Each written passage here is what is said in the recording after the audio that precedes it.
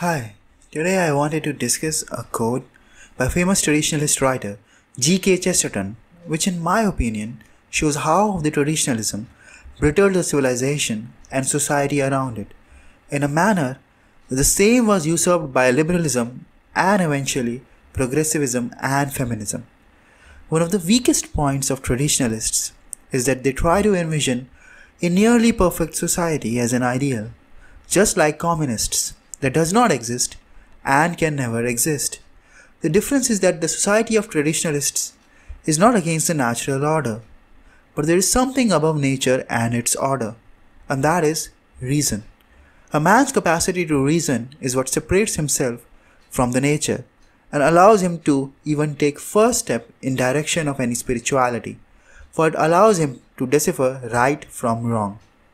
Without that, a man does both good and bad, as his heart tells him, and may not be considered different than a robot, programmed to achieve certain objectives, and thus in effect built with desires for attainment of those objectives.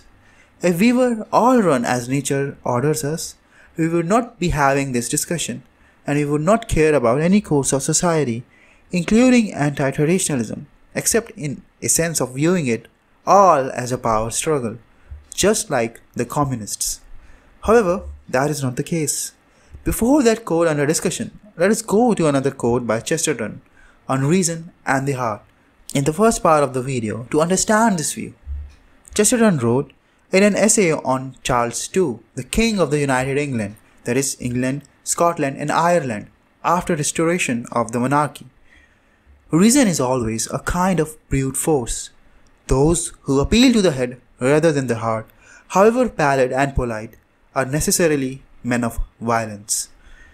This quote comes in context of Chesterton criticizing Puritans and Puritanism, and makes sense but conveys a wrong meaning. Surely if one had to force someone to agree to some truth against the desire that the person has, he has to be violent, at least in a sense of verbal aggression. While through appealing one's emotions, one may lead him to truth, but the second way will always be more incidental than the first. Because the second way always leads to an incidental truth, it offers a short-term bliss. For those who walk on that way too much will find themselves having drifted away from reason so much that they cannot decipher even the most basic truths from the lies, which is kind of frighteningly similar to the modern West. This shows that traditionalism was not merely prey to liberalism, it was a force that birthed it, by first admonishing reason for short-lived pleasure of emotions, creating a way for liberals to eventually appropriate it, and then watered it and continues to do so by believing it to be the cause of their woes. Just like a man who somehow ends up hating the same intellect that makes him realize the adultery of his wife, and he ends up wishing for the time when he was happily ignorant of that. The fight against the reason has no end, for there is no depth to willful ignorance and no way to come out of it, except for by the very same force which makes one hate it, except for by the very same violent force which makes one hate it. In the second part, we will show how this relates to the quote in the discussion. Till then, goodbye.